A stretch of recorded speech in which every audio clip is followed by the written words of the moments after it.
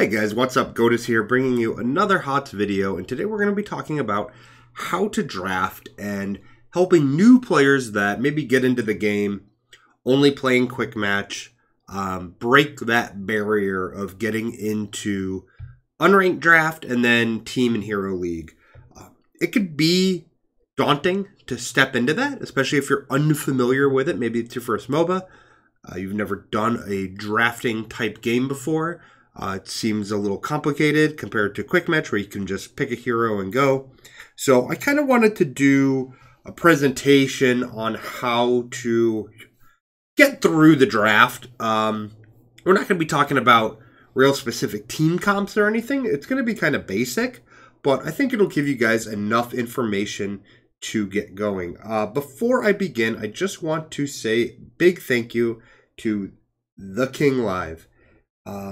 Recently helped me kind of get back into content creation and has been helping me out with some things. So if you guys haven't already, definitely go check out his YouTube channel and his Twitch channel. He's an awesome streamer, awesome YouTube creator. He does hilarious videos, like really sharp, witty, comical videos. Plus, he's mechanically extremely good when he plays video games. So it's just a really potent combination. So definitely go check him out. So the first thing we kind of need to talk about is what do you need before you go into a draft? So you want to have a diverse enough hero pool that you can really fill out the draft appropriately.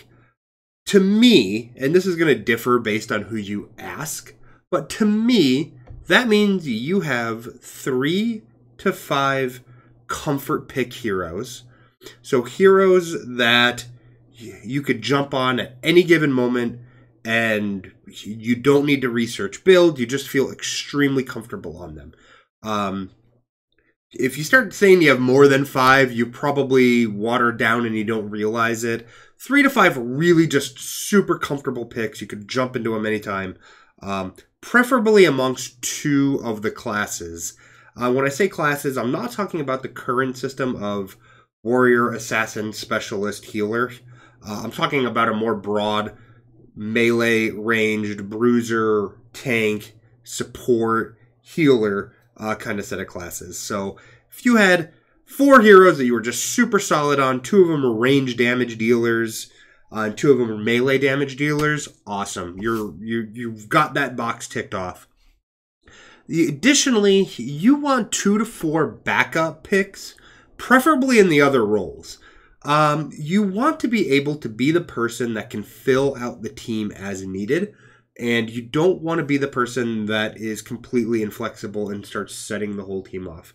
We've all played with that person, and it sucks, so we don't want to be that person, right? So let's make sure that we have 2 to 4 other heroes amongst the other roles that maybe you're not super solid on, but you're at least comfortable enough. You know the abilities. You kind of know some synergies amongst the talents. Maybe you watch some YouTube videos of a pro player or a grandmaster player, and you're like, oh, that's a pretty cool build. Like, I kind of remember what he did. And you could, kind of stumble your way through it a little bit. That's good. So if you have 3 to 5 comfort picks, 2 to 4 backup picks, you're probably good to go. Obviously, at that point, the more heroes that you can flex into, the better. But if you have that core, you're set. The other thing you kind of need to know is you need to know the basic team comp now. The meta now is kind of changing very fast and rapid. It wasn't that long ago that everything was a 2 tank meta, and then it was a 2 healer meta, and then they nerfed healers, and now there was like a hyper carry meta in there somewhere. It was like all sorts of metas. But for unranked and kind of basic lower level bronze, silver, gold, even into platinum and diamond, you just need to know at least some basic things of what it is that you're looking for. Your team will talk about what it is you want to do. We'll talk about some general draft strategies. But at the least, you need a healer. You need a tank. You want a range damage dealer. Those are your 3 kind of critical ones. And that's why, going forward, Blizzard made the changes to quick match that they haven't been implemented yet, but every quick match team is going to have a healer, a tank, and a range damage dealer. There's a reason they picked those 3 classes. that every quick match team has to have, and then it'll be 2 fills. And that's kind of how you want your draft to go at a minimum. So you want a healer, you want a tank, you want range damage dealer. You then kind of want to think about maybe a solo laner on a lot of maps, especially 3-lane maps. Somebody that can get the bottom lane by themselves, or maybe split lanes really easily. Somebody like a Malthael or a Sonya or a Thrall that can stand on their own and stay in lane for extended periods of time. And then your 5th person is going to be kind of a fill or a flex based on maybe what the other team's doing, what you're trying to do. There could be some alterations to that depending on if you guys are trying to do something cheeky, but that'll be a good start. So the next thing we need to kind of do is go over the draft UI, if you will. So here you have your draft UI, and this is just going to be the worst PowerPoint you've ever seen. But I figured it's real quick and dirty. It'll get us through for the purpose of what we need to do. On the left-hand side, you're going to find your team's, or excuse me, a team's lineup. Now, I was on this team, so I can see their names, but you could be the red team on the other side. In that case, you know, you're over here. So pretty simple. One team is going to be on the left-hand side. One team is going to be on the right-hand side. Blue team, red team. Simple. Okay. Top left is going to be the blue team's bands. There are now 3 bands. And on the top right is obviously the red team's bands. Down on the bottom, you're going to have your hero interface. You can browse heroes there, search heroes. Your favorite heroes are going to be displayed there. Those are the ones that you manually tag as favorites. So as you can see, kind of a diverse pool there for me. Additionally, up on the top left and top right portrait frames of player 1 and yours truly, you will see some poorly added in crowns that I terribly photoshopped in there. And I did that because I didn't wait long enough to grab this screen when I played this game. Somebody is going to get denoted as a team captain. Now, my understanding, and I don't believe that this has changed, is it's the person with the highest MMR in that group. So if this was unranked draft, which this particular match it is, if I had the highest MMR in that an unranked draft compared to the other 4 people on my team, I'm going to be the team captain. It's not always a player on top. It could be any one of the 5 slots. And it's not always the same slot for the enemy team. But I just threw them up there just to kind of show you what those look like. They're little crowns. Those are going to be your team captains. Those team captains are going to be responsible for your bans. So if you're wondering why you're always stuck banning, it's because you're really good. Your MMR is good. And if you're wondering why you never get to ban, maybe your MMR isn't that high. You don't get the opportunity to do it. But that's okay. Just keep working at it. You'll get there. There are times where I'll play 5-6 ranked games in a row, and I ban every time. And there are times where I will go 5-6 games and never ban. So it's just the way it is. So now that that's out of the way, a couple other things that we need to talk about, and then we're going to go into the actual draft. So the first thing you want to do is confirm your map. It's in the top center of the screen. Unlike Quick Match or a Verse AI game, if you're a new player, maybe that's what you're sticking to, you get to see your map before you pick your character here. This is incredibly important because this will give you a really big idea on what to pick and what to ban and what to be on the lookout for. Additionally, you want to hover your hero early when you get into the draft. And by hover, I mean actually click on the hero you want to play. It'll show up in your portrait frame. So if I had clicked on Tracer, for example, there'd be a little Tracer portrait in my block up on the top left, and it would let my team know that I've highlighted Tracer. I'm interested in playing Tracer. The enemy team can't see what you're doing, so don't worry about that. This is a really easy way to communicate to your team who it is that you want to play. If you hover a Tracer and, you know, maybe you change because your team comp changes, all right? So maybe Tracer's not what I want to go, but I only really play ranged DPS, so now I'm going to play Jaina. We need a mage, so I'm going to play Jaina. And it gets down to you and nobody picked a healer, and you're like, hey, I was hovering this DPS player like the whole time, like that's all I play. It does happen and it's frustrating, but it's your best chance of letting your team know what it is you want to play. The other thing that you can do to help your team understand what it is you want to do is make sure that you type to your team what it is you want to do. I get really frustrated when players don't communicate in the draft. The first thing I always do as soon as we get into a draft in the bottom right, I just type, "Hi team, hi team." That's all you got to type. That way they know you're trying to open up dialogue, and then maybe ask a question. Hey, what does everybody like to play? Maybe you just throw out there, I'm a tank main. I play tanks, so don't worry about tanks. I got tanks. Maybe you want to say, hey, who's going to heal? Make sure that that's clarified up front. So communicate with your team and make sure you know what everybody wants to do. The other thing is don't play somebody that you can't play. If it's going to be a detriment, you're better off playing a character that you guys don't need, that you're much better with, if it's similar. And what I mean by that is, if the team desperately needs ranged damage, right? They need ranged damage, but you're not comfortable with any of the ranged damage characters left that are available. Just say, hey, I know this is what we need, but I promise you guys, I am an absolutely baller butcher. Like, I know it's not exactly what we need, but trust me, my butcher plays really solid. I'm really comfortable on them. I could play butcher really well, and I know it's not perfect, but it's going to be the best pick for me.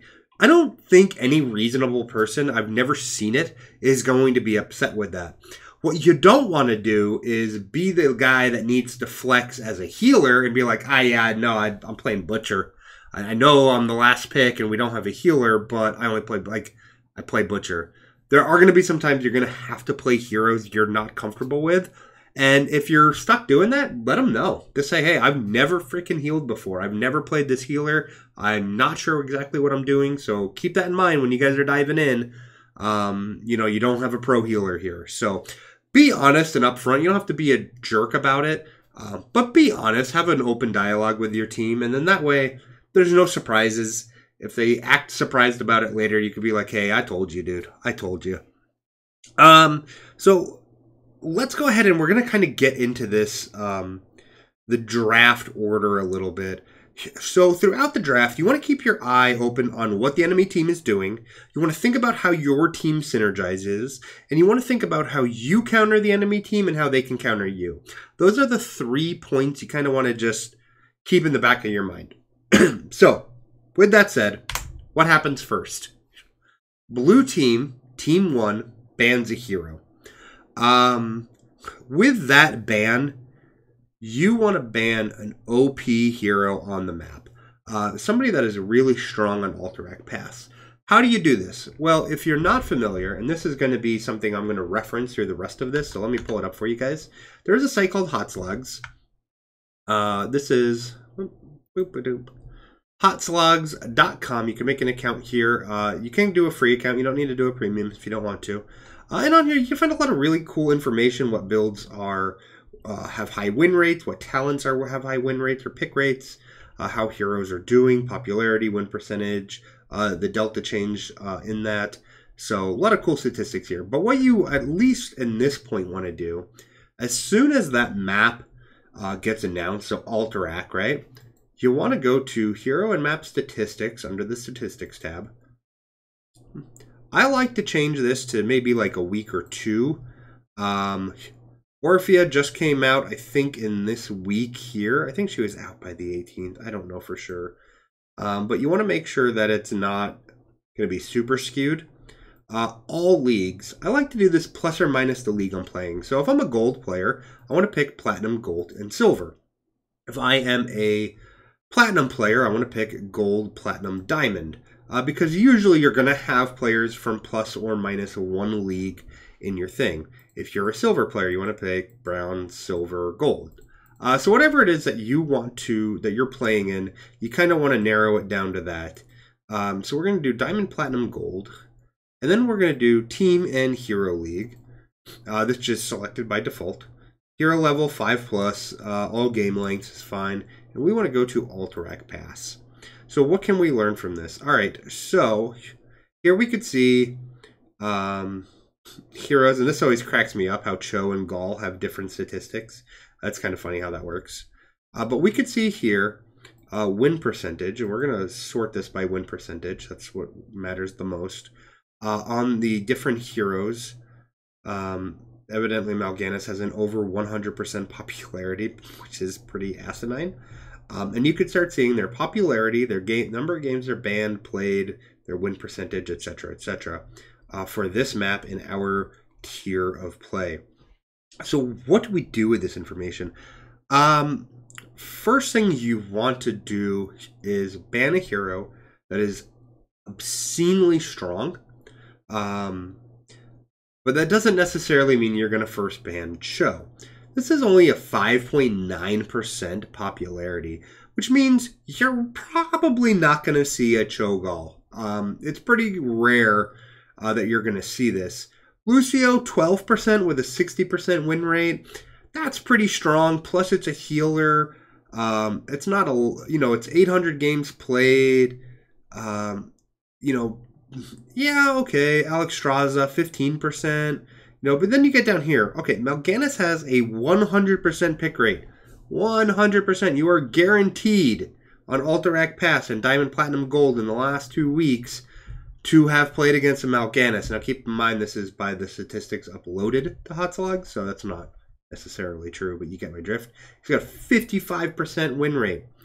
This is maybe a hero you want to ban. Raynor is a hero, 25% pick rate that you want to ban. The Lucio, the Alexstrasza, the Kel'Thuzad. These are all high, fairly high pick heroes. Usually above 10% is what your kind of cutoff is with high win rates that your team is not going to play. Keep in mind, if you are banning and you are the blue team, you have the first pick. So, if your first pick person is saying, hey, I play Mal'Ganis, don't ban him. Don't ban him. Let the enemy team waste a ban on him, or let them ignore it and hope that they don't do their homework, and then your player gets the hero that they love to play that has a really high win rate. So that's where you could find this information out. Additionally, keep in mind there are going to be some heroes like Orphea, 77.5% popularity. She's in a lot of games, but she's only got a 46% win rate. You're more likely to lose with her than win with her. Is she extremely popular? Yes. Is she worth banning? Maybe not in these 3 tiers. Not on Alterac. Doesn't seem to be that case. So just kind of keep that in mind. Additionally, Zul, 55% win rate, but only a 1.9% pick rate. Don't ban Zul. That's not going to be the answer there. So I just kind of want to show you guys Hotzlogs because that's where you're going to get the information. Next, Team 2 is going to ban a hero. They're going to do the same exact thing. They don't get the first pick, so they literally just want to eliminate heroes from the first team. You can always gamble and hope that a hero will fall to you. It happens, but that's a mighty big gamble. And in ranked play, maybe not a gamble you want to take. Next, Team 1 bans a hero again. It's pretty repetitive. Team 2 bans a hero. So those bans, these 4 bans, are pretty important. You want to get rid of really strong heroes on that map and heroes that your team collectively as a group agrees to ban. Maybe everybody on your map or on your team says, hey, I know maybe we don't need to worry about Genji based on the numbers, but I really don't want to go up against a Genji if they happen to have a good Genji player. Let's just ban Genji. And everybody says, yeah, you know what, I'm cool with that. Then ban Genji. Next, Team 1 picks the first hero. This is extremely, extremely important pick. Aside from being the start of your team, it's a takeaway from the enemy team. Maybe you didn't ban Mal'Ganis. The enemy team is like, oh my god, they didn't ban Mal'Ganis. Can you believe these idiots? They didn't fucking ban him. And they're getting ready to build around Mal'Ganis. Now you just drafted Mal'Ganis. Maybe it's not even the tank that you wanted or the hero that you wanted the most, but you're like, hey, this is way too strong to let them have. Maybe Genji got through and you're like, you know what? I don't want them to have this Genji. We're going to take this Genji for ourselves. So you can use it in that sense, but you want to pick up somebody that is going to be kind of generic. You don't want to give away what your strategy is. And somebody strong. So you don't want to pick a crapshoot hero here. The next thing that happens is red team picks their first and second hero simultaneously. This is to counter the fact that blue team gets the first bans and the first pick. The red team gets to pick 2 at a time here. And they're basically going to set themselves up as a takeaway pick from the enemy team, even though it's the second pick overall. And they want to get somebody that's strong on the map. You know, whatever hero fell through, that Alexstrasza, that Lucio maybe fell through, that's where they want to grab their healer, so they don't risk losing them down the draft later. Next, blue team picks 2 heroes, their second and their third hero, and they're basically going to be doing the same exact thing. They're going to pick a hero that's strong on the map, and then since they're getting their third pick, they got to start thinking more about team comp and synergy at this point. You know, maybe you just start filling out what you guys need. Hey, we're getting to the third pick here. We still don't have plans for a tank. We still don't have plans for a healer. So that's why you want to constantly be communicating. So needs, synergies are going to be in that third pick. Then we go into what's called halftime. Halftime is the next set of bans, and red team gets the advantage here. They get to ban a hero. The reason it works this way is because blue team now has 3 of the 5 slots filled. So it's a pretty good idea of what it is they're going for. If they don't have a healer, if they don't have a tank, you pretty much know who to ban here, right? They don't have a healer. All right, well, Alexstrasza is still available. She's strong on this map. Let's ban her because they need a healer. Additionally, maybe they have kind of a team comp that you're familiar with. You know, maybe they're going for a really heavy front line, and you're like, oh, you know what? I know these guys are going to try and pick up a Diablo. They're just going to. I know it. Let's get rid of Diablo so they're going for it. They're really squishy right now. They're going to go for somebody big and bruisery. So you take that away. Maybe they're going for like an Abathur team comp or something crazy like that. That's where you're going to start taking away those heroes. Blue team's going to do the exact same thing at this point. They're going to have a harder time of it because red team's only showing 2 of their 5 cards. So it could be more of a challenge for the blue team. Next, red team picks 3rd and 4th. They basically start to round out their team really well. These are going to be needs and synergy picks. Maybe they'll start thinking about some counters. You know, hey, the enemy team has, you know, that Genji or that Illidan. You know, let's get somebody with a blind. We need a healer. You know, maybe we wanted, Karazim, but you know they're really melee focused right now. Let's get Lily. She's got a blind. Whatever crazy thoughts are going on, I'm just trying to give you guys some examples, some ideas to kind of help you work through it. Next, blue team picks their 4th and 5th hero. Excuse me. The 4th and 5th hero are going to be your roundouts. It's going to finalize your team. You want to kind of surprise the enemy team as best you can with who those picks are. They're extremely important picks for the blue team. Those last 2 picks are critical. So it can really set the draft up nicely or set it up for failure at that point if you don't round out the team appropriately. So again, think about those kind of team comps. Do we have a solo laner? Do we have a range damage dealer? Do we have a healer? Do we have a tank? Do we have somebody that can answer something that the enemy team is doing at this point? We know 4 of their heroes. Let's make sure we have an answer for them. Let's make sure our, heroics kind of work together. There's some wombo combos maybe we can do here. Next and last, Team 2 picks the 5th and final hero. This is called last pick. It is, I would say truthfully, more important than first pick. Last pick is a chance to pick a hero that the enemy team cannot counter. Maybe you look at the enemy team and go, holy shit, they don't have any way to answer a Jaina. They just can't answer a Major. They can't answer a Sergeant Hammer. They don't have any way to get to a Sergeant Hammer. Well, fuck it. We're going to pick Sergeant Hammer here. So that could be what that last pick is. And then once that hammer is locked in, there's nothing the blue team can do. They're stuck. They've got their 5 picks, and that's it. No mulligans.